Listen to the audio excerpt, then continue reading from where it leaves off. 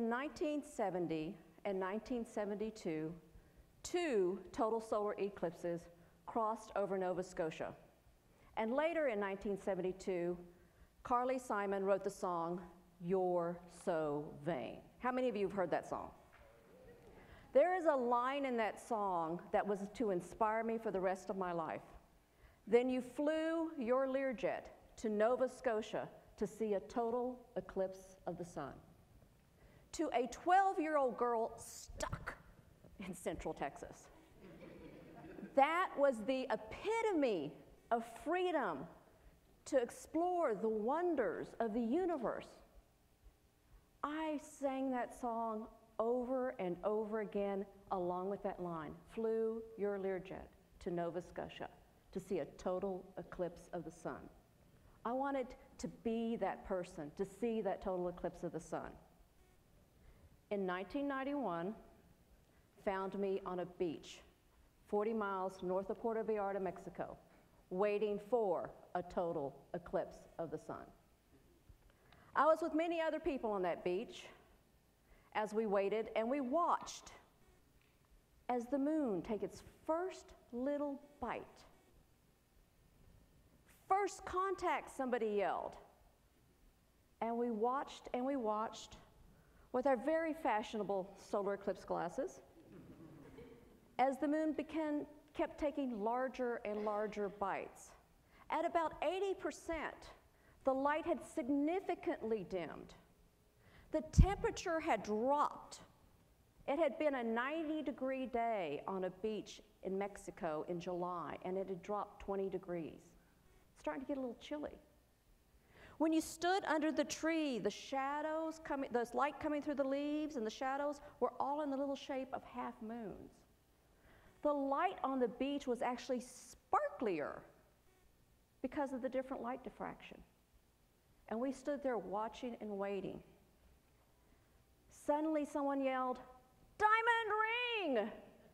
And the last rays of the sun started coming through the mountains of the moon. We took off our eclipse glasses, and there before us, the moon completely covering the sun, was this beautiful solar corona, flying out, shimmering out from behind the moon, reaching out into space. I stood there in wonder and awe, and I actually felt the immensity, beauty, and gift of the universe in my soul in that moment. Because for this particular moment to happen, the sun, the moon, the earth, and I had to exist at that point in space and time.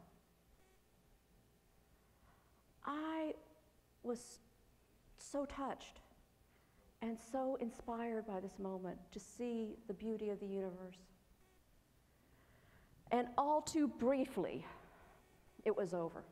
Everybody was yelling and screaming and happy, and I asked the one question that has inspired the rest of my life: when and where's the next one? But it hasn't always been this way. In the past, total solar eclipses have often led to animal sacrifice, human sacrifice, lots of fear and trepidation, and lots of praying to gods. But not these days because of science. The beauty and wonder of science is, even though we know how, when, where, and why an eclipse happens, it doesn't take away the wonder and beauty and majesty of it. So let's start with some basics. Everyone here, solar system, sun is the center of the solar system, earth revolves around the sun, moon revolves around the earth. No flat earthers? We're okay? So orbital dynamics, and both the sun and the moon appear to be the same size from the earth. And this is because the sun is 400 times bigger than the moon, and the moon is 400 times away from closer to the earth. And thus they both appear to be the same size in the sky. Now, as the moon orbits the earth, it becomes a new moon. but because of its orbit, sometimes it's above what is called the Sun-Earth plane of the ecliptic, or below. In those times, we don't get an eclipse because the moon's shadow is going off into space. Only when it crosses that Sun-Earth ecliptic does the shadow fall on the Earth. In addition, the moon's orbit takes it closer to us and farther away from us. Perigee is when the moon is closer to us, so it appears bigger in the sky. Apogee is when it's farther from us, which appears smaller. When it's at perigee, it creates a total solar eclipse. When it's at apogee, it's an annular eclipse. So let's review. New moon, Earth plane ecliptic, at perigee, closer to the Earth, and you in the path. To see a total eclipse, you have to get in the path. In March of this year, I saw my 15th total solar eclipse. I travel all over the world to see them. I have been to Europe, to Africa, to South America, to China, to Australia, to the Caribbean, to Indonesian islands where I saw the one in March. And I've even gone to Antarctica. Now this one was the one that really, really challenged me. And lucky for me, there are other crazy people like me, Umbraphiles, that want to see eclipses. And we did see it. We flew a plane over Antarctica to see that total eclipse of the sun. This picture is from 30,000 feet from that plane. You see the total solar eclipse in the sky, the moon's shadow on the ice, and then the rays of the sun from behind the shadow reflecting off the ice. Sometimes a 12-year-old girl's dreams can come true, especially when you have the perseverance to really chase them. But you don't have to travel across the world. You don't have to fly a Learjet. Any reliable car can get you to the next total solar eclipse because it's coming to the United States. August 21st, 2017, it is going from sea to shining sea. It starts in Lincoln City, Oregon. It cuts a 70-mile wide path through the United States and ends in Charleston, South Carolina. Now, you have to get in the path to see the total solar eclipse. Here in Texas, we're only going to get about 80%. You'll get the light looking kind of funny, sand, if you have any sand, or windows will look kind of different, sparkly, and you will see the little half moons under the trees, but you will not see that total experience unless you get in the path. Okay, I may consider this. How do I find out where to go? Google and NASA are your friends. Google Solar Eclipse 2017 NASA map, you'll get this map. And this map is just like your regular Google map where you can drill down into it to see where you want to go. Between the two blue lines and along the red line is the maximum eclipse.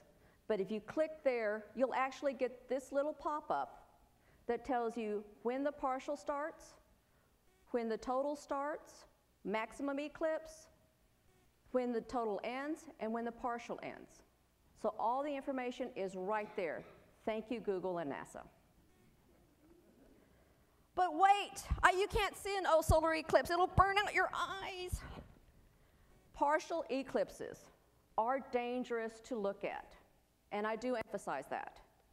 These little solar glasses will protect your eyes, and you can get them for $2 on Amazon today. A week before the eclipse, they'll be 10 bucks, plus FedEx shipping. But they're very, very easy to wear and share with people. I highly recommend, if you have friends and family and you want to see even the partial eclipse, buy some now.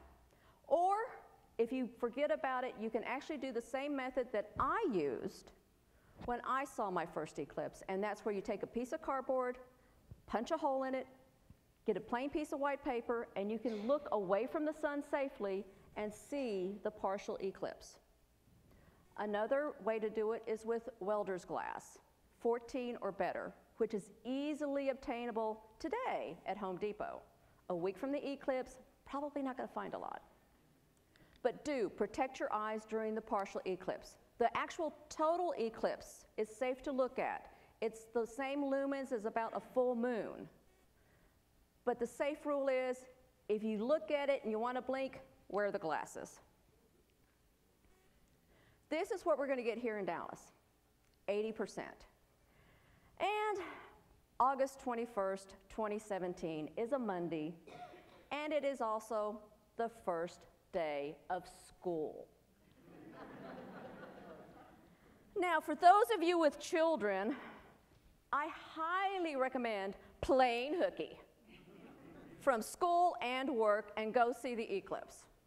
This is one of the best scientific STEM shows you'll see on the planet this next year. Take the day off and go see them. But, and I understand life intrudes, if you can't go, please, if you're planning on staying here in Dallas, please buy yourself some glasses and see the partial. Sorry. And this is my taste of a solar eclipse.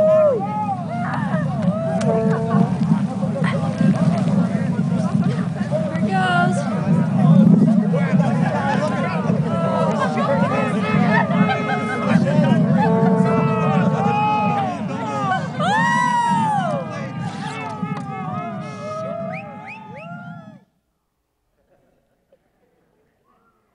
Thank you for that. This video, my narrative here, the videos you see on the internet, the pictures that you'll see, do not do the experience justice. Sometime next year, please make plans to see the August 21st total solar eclipse. And if not, at least make plans sometime in your lifetime. Thank you.